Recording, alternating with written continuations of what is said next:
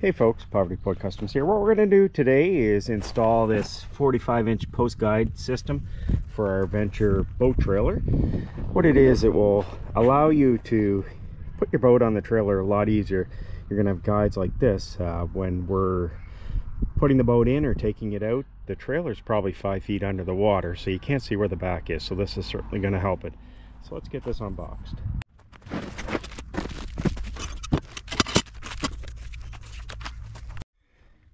So depending on the size of your trailer, ours is 3 by 5.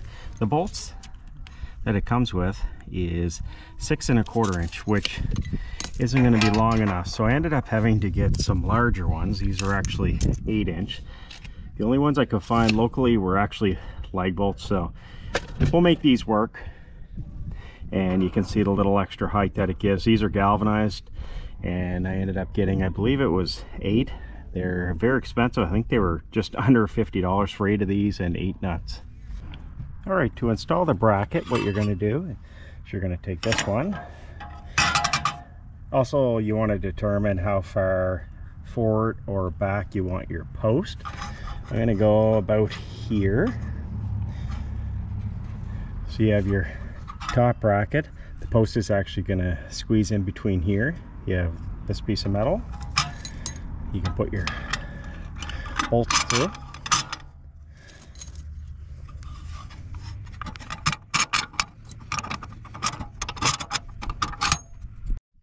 Then you're going to take your bottom bracket, slide it up into the bolts.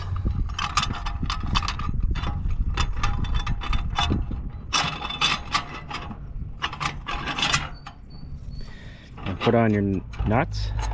Just put them on a couple of threads because you're going to want to put your posts through before you tighten these up.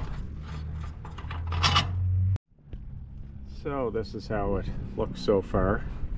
Again, these are the only bolts that I could find in this length locally, so I'm going to put some vice grips on here to hold them tight while I tighten up the 4 nuts at the bottom.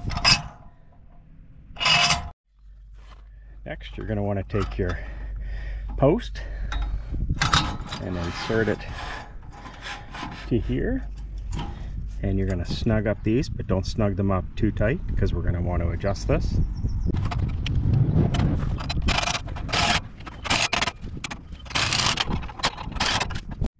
So next you're going to want to take this tube and feed it down just like that. So before I snug down the nuts and bolts there on the bracket, we want to make sure how far I want this out. So what I'm doing is looking at the trailer fender, and I see the boat actually has to shift over this way about 1 inch or 2 compared to this side here. So I'm going to have this so it's out probably 1 inch or 2 up here. And then on this side it's probably going to be at about 3 inches. You got to make sure you still give yourself enough room to actually get your boat in the trailer. So you can't have it tight so it's touching. You need a little bit of play on each side. And there we go. These aren't held on. They're just dropped on the post. They do spin. They are hard plastic, so just remember that against your boat. And again, leave a little bit of space. And we've got this side done also. You can see there's a little bit more space on this side because the boat should actually be over this way a couple inches.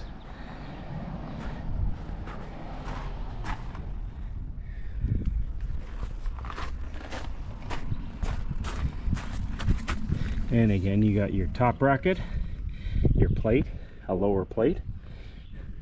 Check to make sure your bolts are long enough. And I have a nylon lock washer and a washer on the bottom.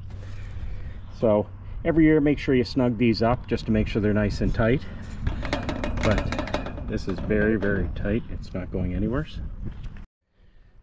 Well, I hope you found this video helpful. If you do, make sure to hit that thumbs up, and Make sure to comment if you have any questions or comments or suggestions. Again, this is our 24.5 foot bay liner.